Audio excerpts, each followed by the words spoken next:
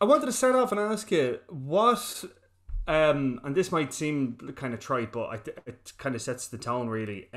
What was the most disturbing horror film you think you ever saw in the 80s and 90s? Because like I remember video nasties, like I mean I remember, like in XtraVision and stuff like that. There was that like horror section where they Yeah, really kind of torn up videos or whatever and stuff like yeah. that. I mean, were you a big horror fan growing up or anything like that, or?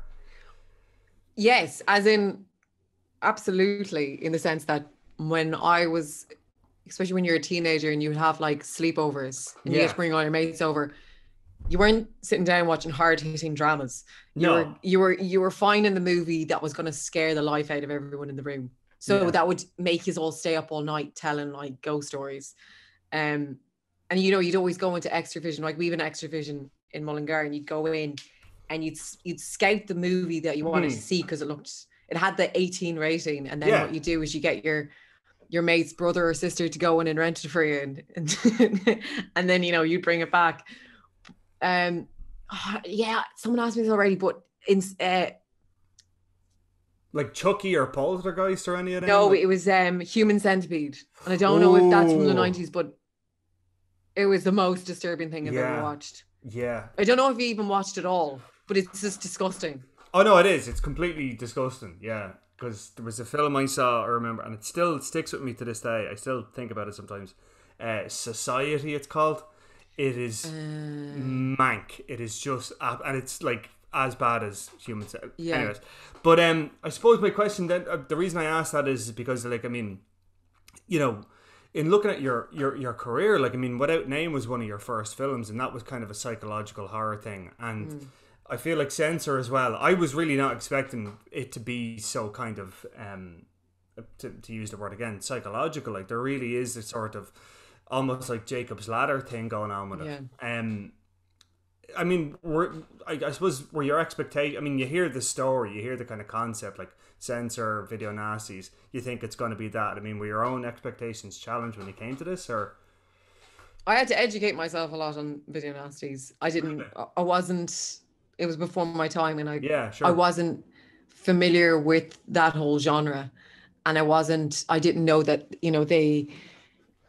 they had been banned and had a link to, well, they claimed that they had a link to people watching something that was uh, violent would carry out them to carry out Yeah. violent crimes. And also just the role of a censor, you just kind of think, oh, that's a governing body.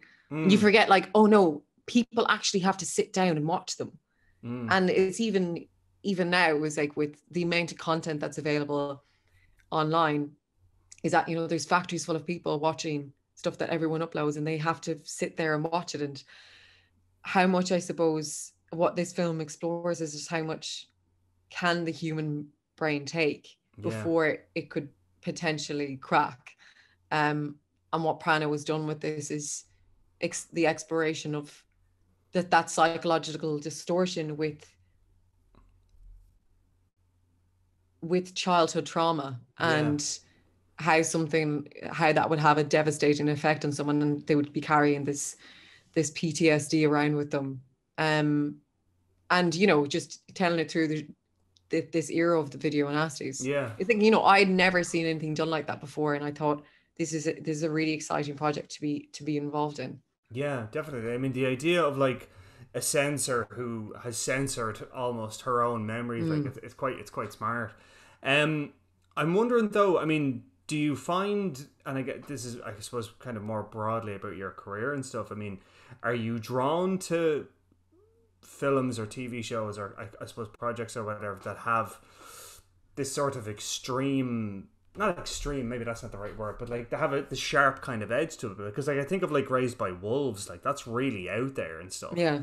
and Without Name as well. I mean, even going back to like The Savage Eye, like that was pretty. No, but like, I mean, I know you were in, like, I know like that was one of your first roles, but like Savage Eye was pretty groundbreaking for Irish TV. I Yeah. thought, like, I mean, Um, do you put that much thought into it, like, or does it no, just what Jesus, comes? no, everything happens for a reason. And I think that, like, I grew up on a diet of Channel 4 and Film 4. Yeah, And a lot of the movies and TV that I watched is, I suppose, is now reflective of the work that I'm taking on. Yeah. But I think that's just because that's familiar territory and I understand those characters. But they're also characters that we haven't seen. I feel like they haven't been represented on screen. And I think when you're given the opportunity to tell a story about someone who you can prejudge or who doesn't see themselves as the hero character in a narrative and make them the hero character. Like with Enid, she's such an unassuming woman. Yeah. she's almost someone who wants to sit in the background, but yet has been forced into the limelight, and how you could play with that. Like I'm very athletic and I'm tall, and so to take on the opportunity of playing a character that feels like she is kind of being consumed by the coat that she wears, it's almost like that nearly becomes too much for her. So to play the physicality of that, and also to represent the idea of this psychological distortion that we haven't seen represented, especially by a woman in a story. Like if there's, there's you could name so many actors that have played characters like this in films, but to be given this opportunity and present something that audiences haven't seen before is really exciting. Yeah. And I mean, I think it's interesting as well, because like I know, women do generally tend to, well, not generally, that's not the right word, but like there is that sort of thing of like, it's the idea of seeing a female character that is, is trying to pull themselves into the background and is trying to keep away from it and stuff. That women do that to kind of almost protect themselves in a way, because to be putting themselves out in front means to be exposing themselves to a certain degree. I'm just wondering, just for your own kind of, for you performing it and stuff like that, I mean, when do you kind of begin to understand a character like Enid? And I mean, does it come when you're handed the wardrobe? Does it come from the script? Does it come from when you're talking to Prado and she talks you through the individual scene? Or how does it come? Because like, I mean, as you say yourself, like you're, physically you're different to what Enid is, and like even the other performances you've given, they're quite different to that. Like, with this, the casting process, it wasn't just as instant. It wasn't as if Pano rang me up and said, "Do you want to do it?" Yeah, sure, yeah. She made me work for it. So it was making sure that she had cast someone who really understood this character. So a lot of the work that I had done had been done previous to the casting, and we worked on the idea that this is someone who is carrying around this huge amount of baggage that she doesn't even know how to articulate. So how we were, the challenge of this was how we were going to showcase that through different physicality and because so much of it is played up here that you can almost hear her thinking, but she's carrying around this huge secret that she feels is a huge secret. So yeah, a lot of it was created beforehand, and then when you begin to find out mentally where she is, and then you put the costume on, and then that changes almost the way in which you sit, and then the glasses and the wig. It was so rewarding to play a character that is so far removed from who I am, both physically and mentally. Yeah. It's a challenge, and I love that challenge, because it makes me work hard to understand why people do the things that we do. I think if you go on Netflix now, I think there's more documentaries on crime and investigative crime and murders than there is on the kind of do-gooders of society. And it's because we're so intrigued by the human psyche and why we do the things that we do. Do you think that's a good thing, though? I wonder about that, like, because I mean, and again, this is, I suppose, a kind of a broader discussion, but like, I mean, I know there's that kind of little moment in it when, one of the characters says, like, the reason people are going crazy is because it's, the the social fabric, if you like, is disintegrating because of conservatism or whatever. But you know, like I don't know, the idea of like kind of constantly a sort of luredness, if you know what I mean, with constantly exploring darkness and murder and evil kind of stuff. Like I mean, and this is just you just wondering. Like, I mean, do you think that has a negative impact on society as a whole, or do you think it's just we're always going to be fascinated by this no matter what? Because like I mean, Censor is set in the 80s, and obviously that was an issue then, and here we are 30 years later. Like, no, I personally don't think it has a negative effect on it. If anything, it helps us understand it and makes it, you know, you see people who are represented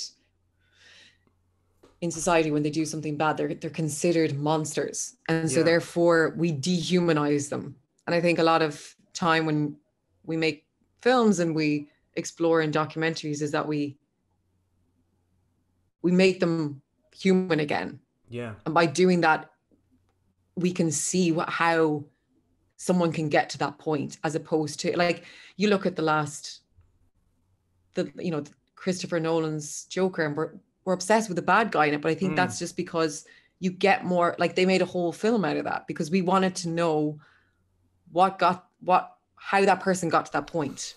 Yeah. And you forget, like, when you watch something like Joker, that is a superhero movie. It's not a superhero movie, but it's a Marvel movie. It seems more like a drama. Yeah. And I think that's fascinating.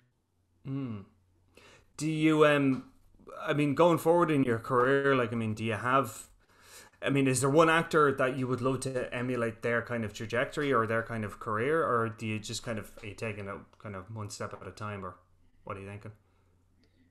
I think there's so many people that their career choices, the people that they choose to work with, always keeps you guessing. And I think that's an interesting one, to never have someone pigeonhole you and always like, she's only ever going to do that one type of character. I think to keep people guessing and those, you know, Charlize Theron is someone that, you know, she goes from doing something like Monster to the old guard, and she's so versatile. And I think that's that richness in your career is so rewarding. But there's so many. I love this. I love my job.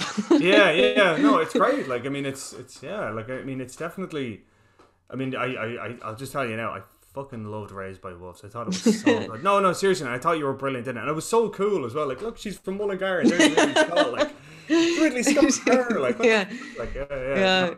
So I've just finished on season 2, so I can't wait to see what, because it's such a visually unique show and so different to anything else that I've done, that it's so nice to kind of step outside and look at it and be a part of this big machine and see everyone's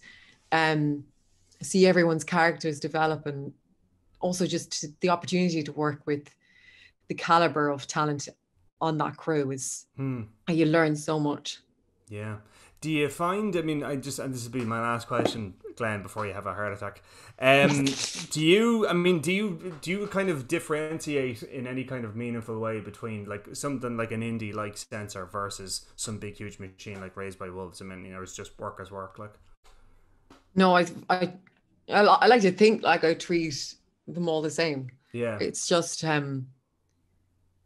you're not going to act differently based off a budget. Yeah. I think you obviously get more time on larger budgets.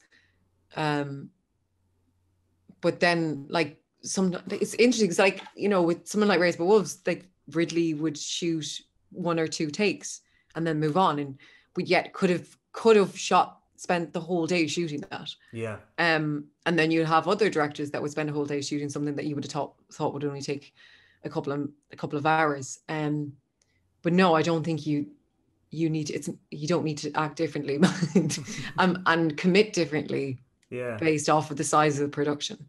Cool. Yeah, that's really cool. Cool. All right. Thanks for that. Thanks, love.